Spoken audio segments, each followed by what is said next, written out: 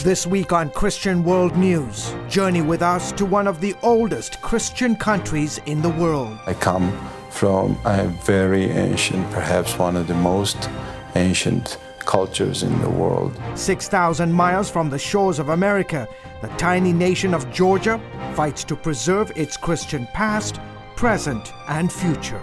Georgians have always had to defend their faith, even to the last drop of blood. And meet one of Georgia's most famous men, leading the charge to protect faith in his nation.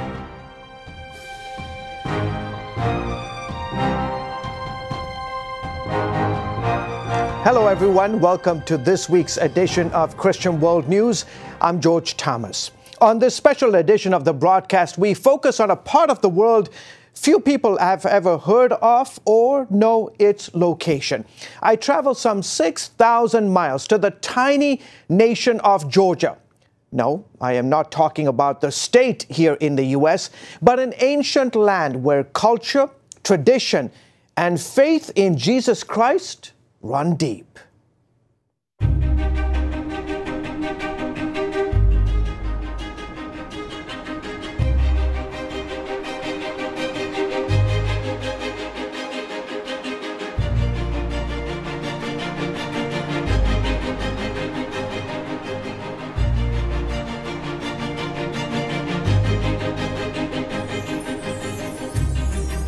It was famed novelist John Steinbeck who, while traveling through the Soviet Union in 1947, referred to this land as a kind of second heaven.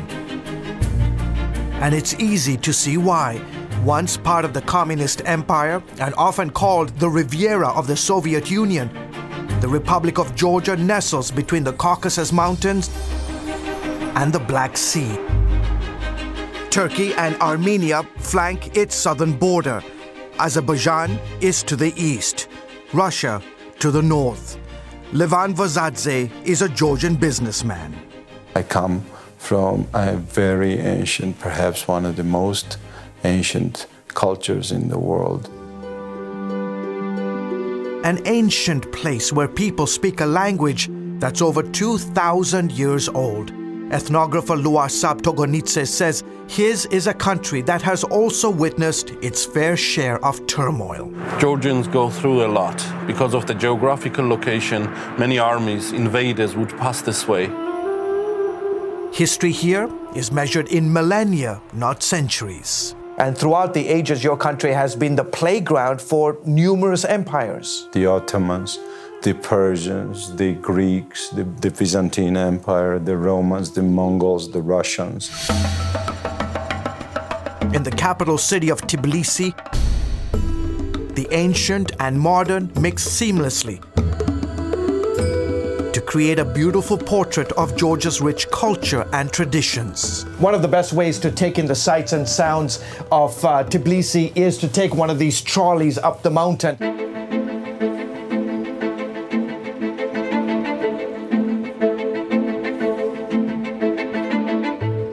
In filming these scenes of Tbilisi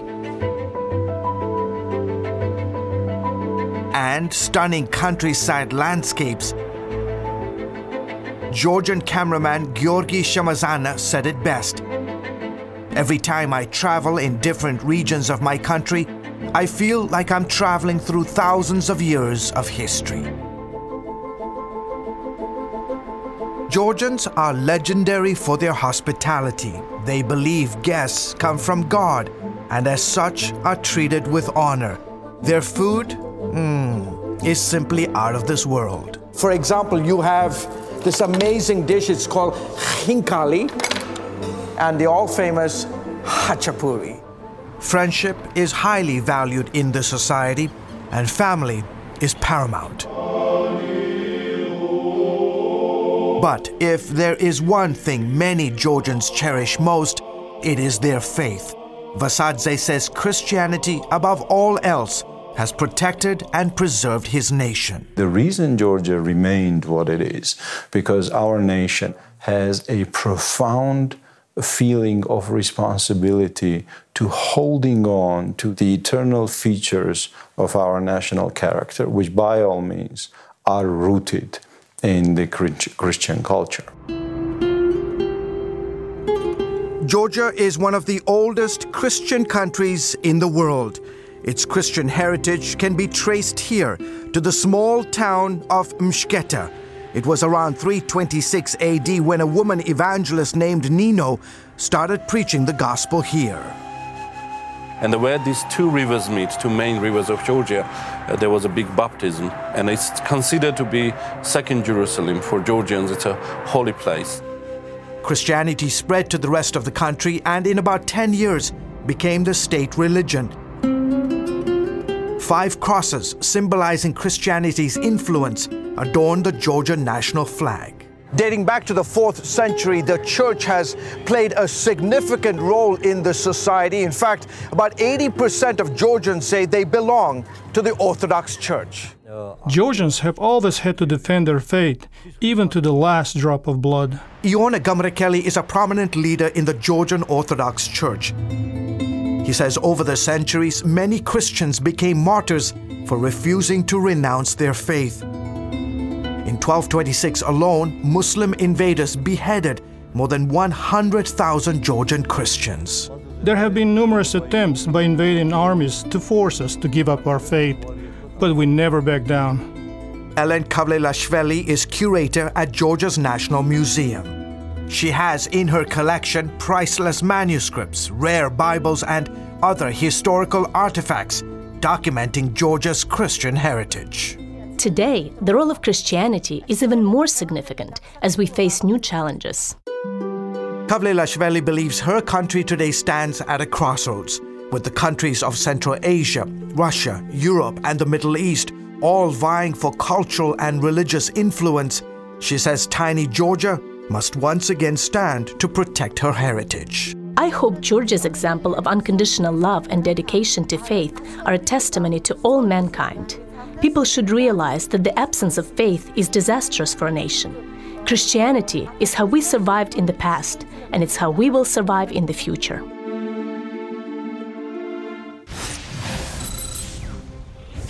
Up next, as our special coverage from Georgia continues, a closer look at how modern influences are challenging this nation's deep religious values.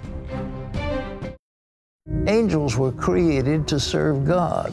These magnificent beings have awesome power beyond our comprehension. CBN presents Angels, Their Power, Purpose, and Presence.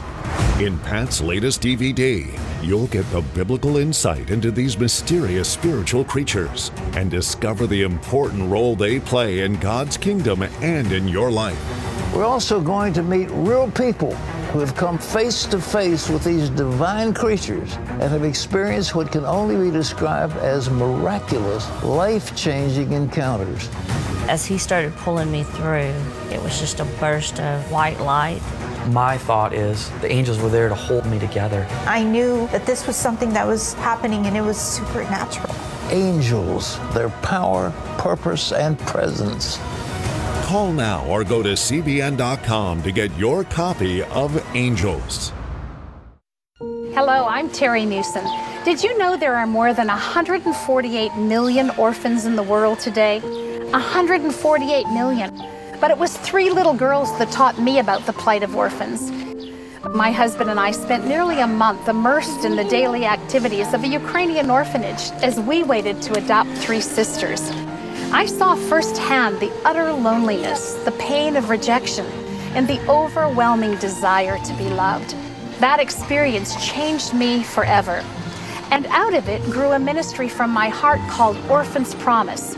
Today, we're helping orphans and vulnerable children in more than 50 countries worldwide. Thousands of children are now in safe homes. They're being educated, and they're learning life skills. I'm asking you to join with me and become family to these children. Will you call the number on your screen right now? Because every child deserves a chance to be happy.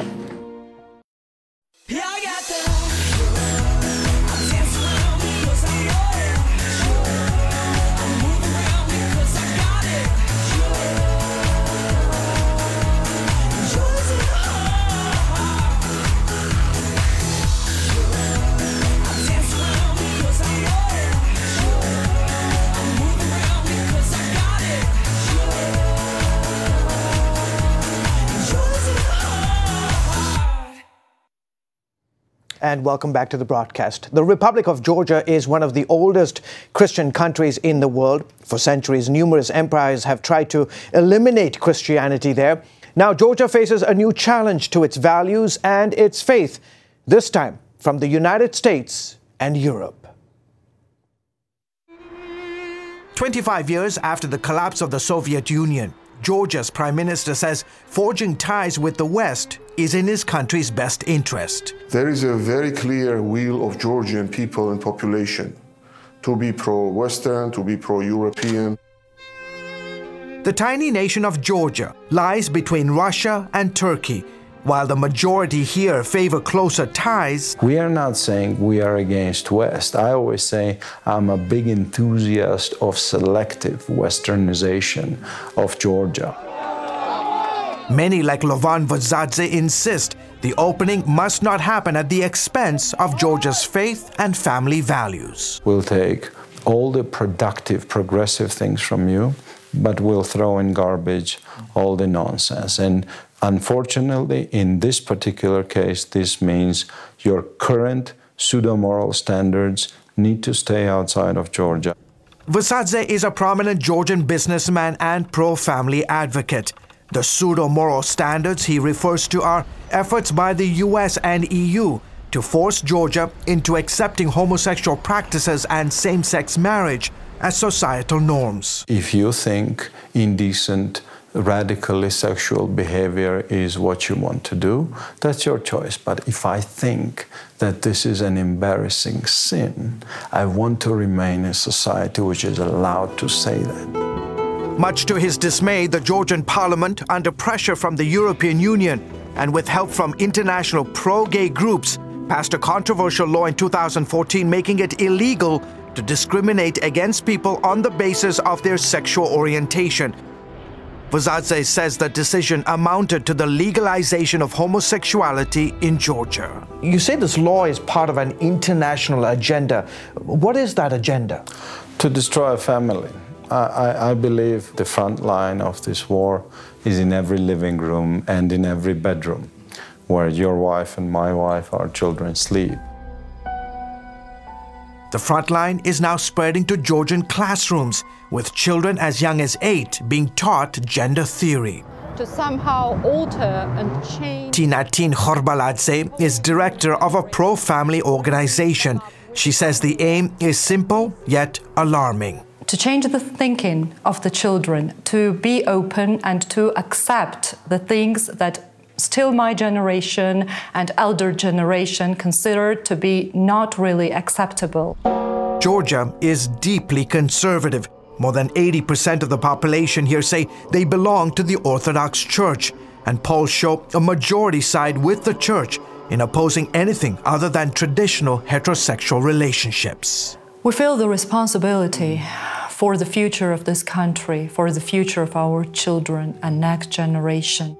But not everyone agrees with the church's stance on marriage. Some human rights groups have labeled this country one of the most homophobic nations in the world.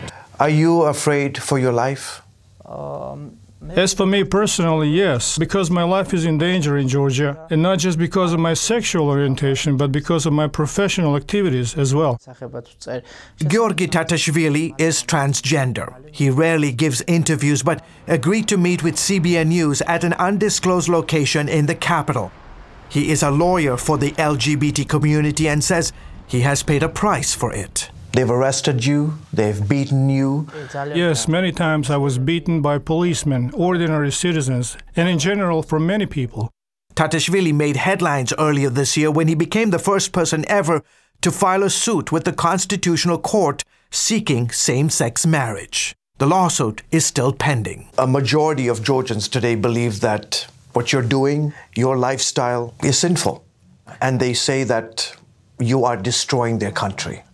I think that this is the case, and I'm not surprised people feel this way. The principles of secularism are practically violated in Georgia. The Orthodox Church puts so much pressure on the society to make sure Georgian human rights are not extended to include LGBT people.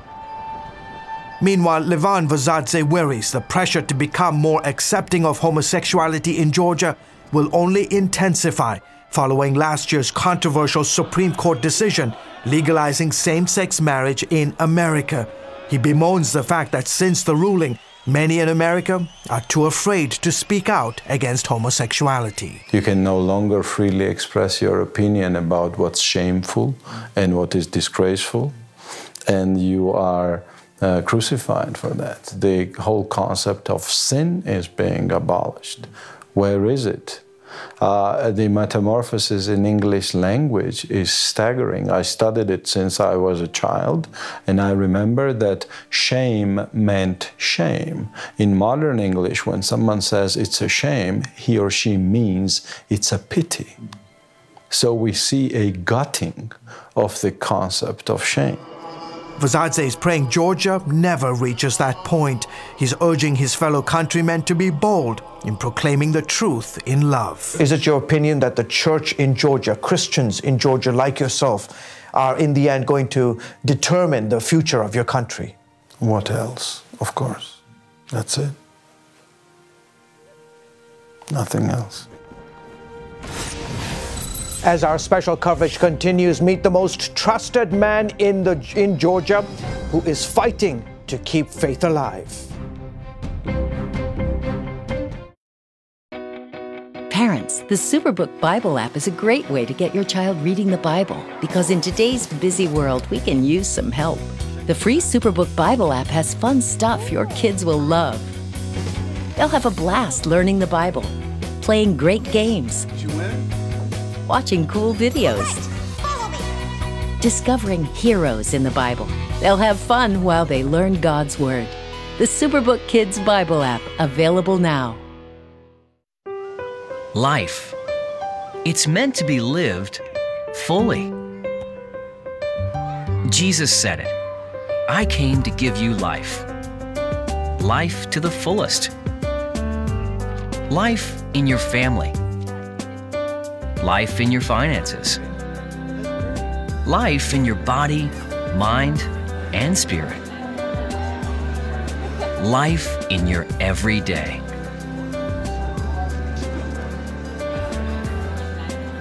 At CBN.com, we're taking what Jesus said seriously. We're here to help you discover life. Life. Live it fully. CBN.com.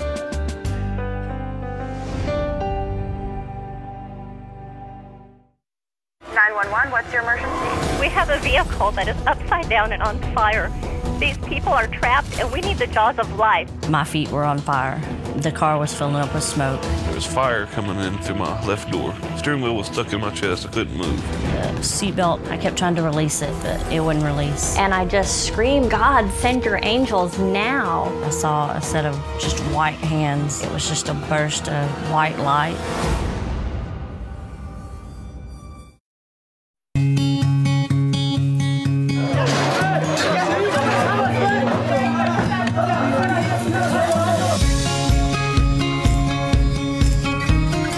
Young people, millennials, are flocking to church. We're all in this together. There's no pretenses. It's not an exaggeration to say that we love to meet them and that we love to know their stories.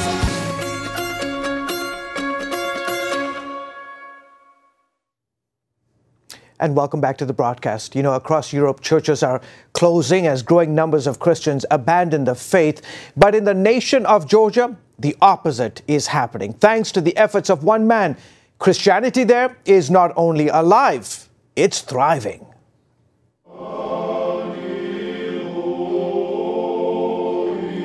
On any given Sunday morning, you'll find most churches in Georgia packed with the faithful.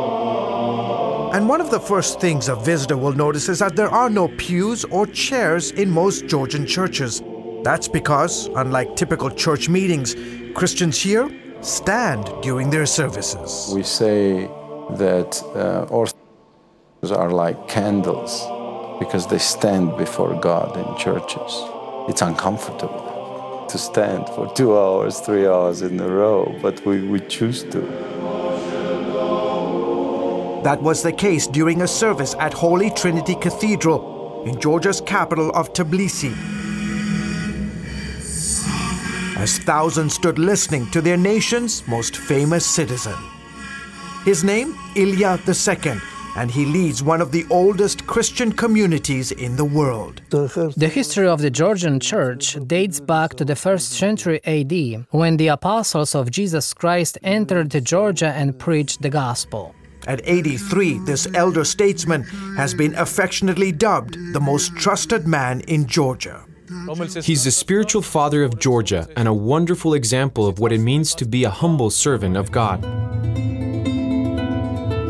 You've probably never heard of him, but here in Georgia and surrounding countries, Ilya II is more famous than movie stars and politicians.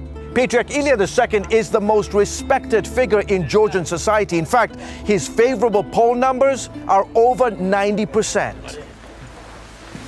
In an exclusive interview conducted at his private residence, Ilya II, whose official title is Patriarch of the Georgian Orthodox Church, spoke with CBN News about his country's deep love for God. The church's past is intertwined with the people and history of our nation. In the 4th century AD, Christianity was officially declared as the state religion. That makes Georgia one of the oldest Christian countries in the world. Tucked between the Caucasus Mountains and the Black Sea, more than 85% here say they belong to the Orthodox Church. And while many neighboring European countries have seen religious adherence fall, Christianity in Georgia is witnessing unprecedented growth. We are like the little spiritual oasis in the middle of this region. Patriarch Ilya II was installed back on Christmas Day 1977, and since then he has managed to single-handedly revive the Georgian Orthodox Church.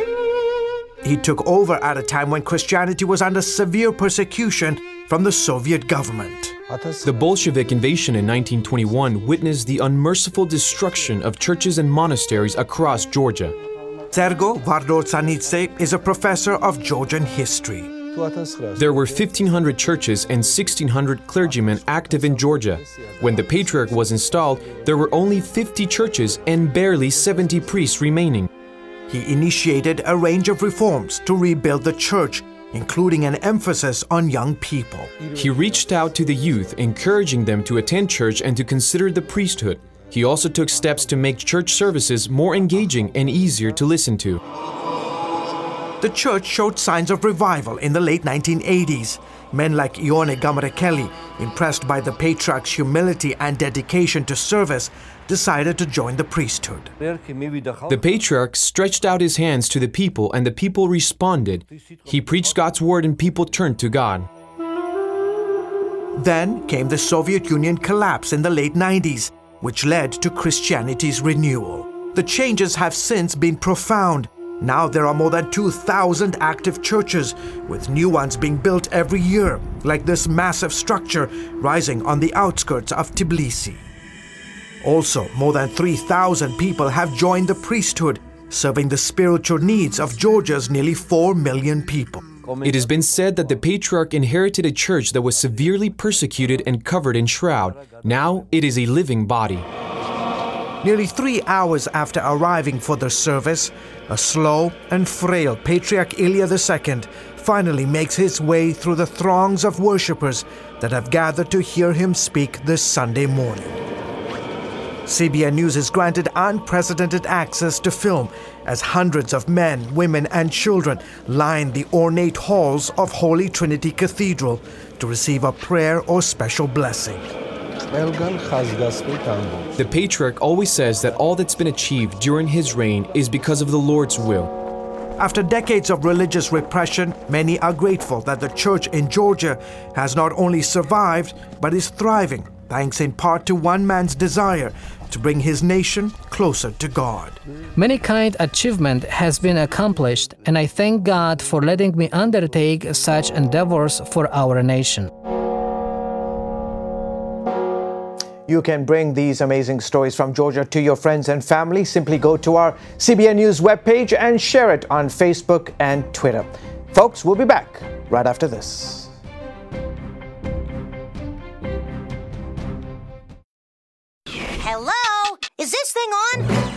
kids, do you love games? And do you love discovering things? Well, do ya? Then you're gonna love this. It's the new free Superbook Kids Bible app. You can play games, watch videos, find answers to your questions, and a whole lot more. The new Superbook Kids Bible app. Free downloads available on iTunes and Google Play now. Hello, I'm Terry Newsom. Did you know there are more than 148 million orphans in the world today? 148 million. But it was 3 little girls that taught me about the plight of orphans. My husband and I spent nearly a month immersed in the daily activities of a Ukrainian orphanage as we waited to adopt 3 sisters. I saw firsthand the utter loneliness, the pain of rejection, and the overwhelming desire to be loved. That experience changed me forever. And out of it grew a ministry from my heart called Orphans Promise. Today, we're helping orphans and vulnerable children in more than 50 countries worldwide. Thousands of children are now in safe homes. They're being educated, and they're learning life skills. I'm asking you to join with me and become family to these children. Will you call the number on your screen right now? Because every child deserves a chance to be happy. When you give, smiles grow bigger. When you care, homes are happier. When you comfort, the hurt goes away. When we all come together to love, miracles happen. Introducing the CBN Bible from CBN.com. Now, an easier way to study the Bible and grow in your faith. Highlight your favorite verse. Read separate versions at a glance. Click and read a commentary. Or cross-reference your favorite verse using the Strong's Concordance. All the right tools to study the Bible, all in one place. The CBN Bible, available at cbn.com/Bible or the iTunes App Store. Well, folks, that is it for this special edition of Christian World News. As always, you can find more of our exclusive coverage of God at work around the world at cbnnews.com.